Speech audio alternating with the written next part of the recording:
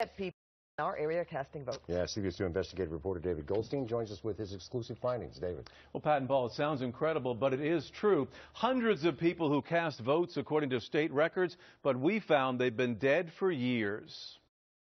He took a lot of time choosing his candidates.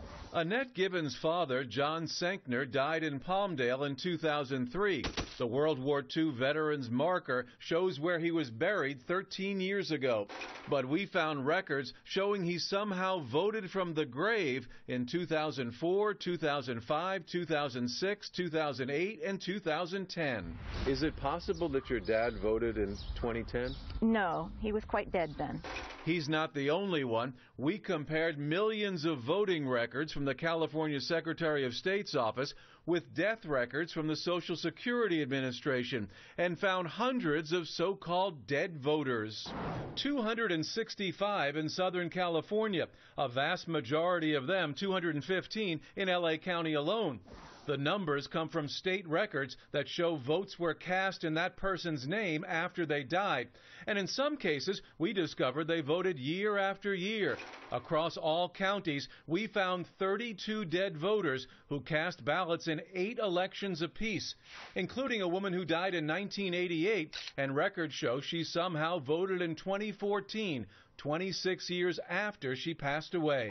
We don't know how the dead voters voted, but 86 were registered Republicans, 146 Democrats, including Senkner. He was a diehard Democrat, and I was thinking that if somebody else was voting under his name, he's probably rolling in his grave if they're voting Republican. She said her dad always voted at the polls, only now records show someone else may be casting his vote. It just astounds me. I don't understand how anybody can get away with that.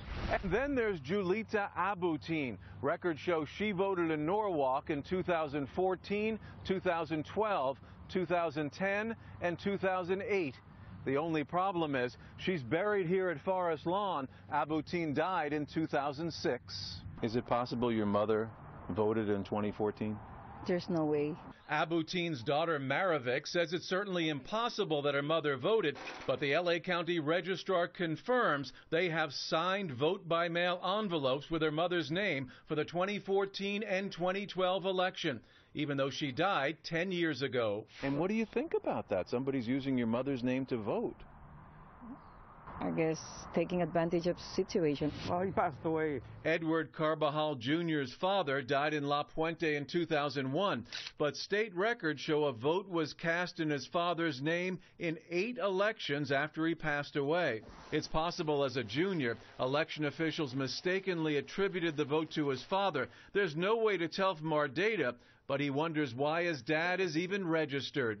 I mean, that should be something that everybody that's involved with these type of things should know who's alive and who isn't. That's the way it's supposed to be. The LA County Registrar told us, quote, we remove 1,200 to 2,000 deceased records from the database per month. But we checked all the dead voters from LA County on the Registrar's website and found 212 of 215 still registered and eligible to vote in next month's presidential primary election. It's very troubling because it basically dilutes the voice of the lawful voter. Ellen Swenson is with True the Vote, a nationwide voter rights group. But what it does is every single vote that was cast by a dead person actually canceled out a vote of a lawful voter. Because if they voted for one candidate and you voted, let's say, for another, your vote got canceled out. Supposed to change after the hanging Chads incident in Florida in the 2000 presidential election. Congress passed the Help America Vote Act in 2002.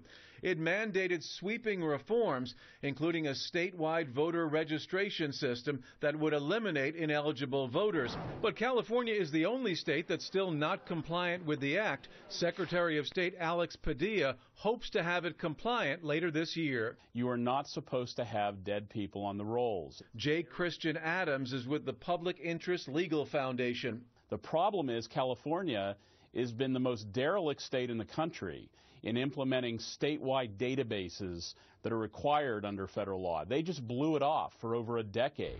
And in that decade and more, we found hundreds of votes on the state's own database cast for people who have died, like John Senkner. It's very sad that people can just take somebody's name and go out and vote for them.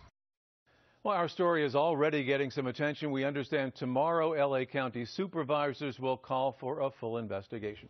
Pat and Paul? Well, David, does anybody have any idea who's casting these votes? It's really hard to tell. Certainly they don't think it's any organized kind of effort. It's impossible to tell, mainly because by law the county only keeps those actual voting books for 22 months, so they may never know.